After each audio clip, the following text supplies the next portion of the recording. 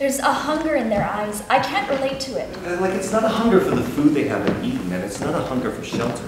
It is a hunger for acceptance, and I don't relate to that. I have no idea what that feels like, and it makes me nervous.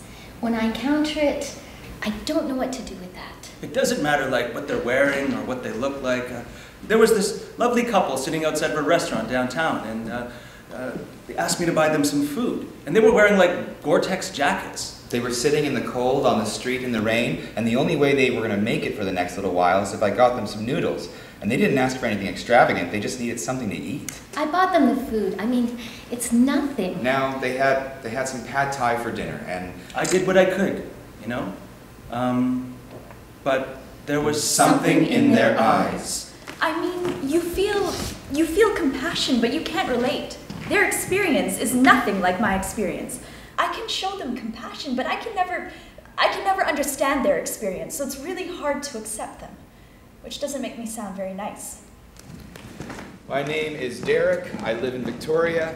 3 words, get a job. My name is Albert, and I live here in Esquimalt. I'm in the Navy, and I've seen third world countries where they're not as lucky as we are. My name is Wilma Phelan, and I live in South Oak Bay. Could I invite people into my own home? Because I do have a big-ish house, but then that's a daunting prospect. My name is Chloe, and I live in Gordon Head.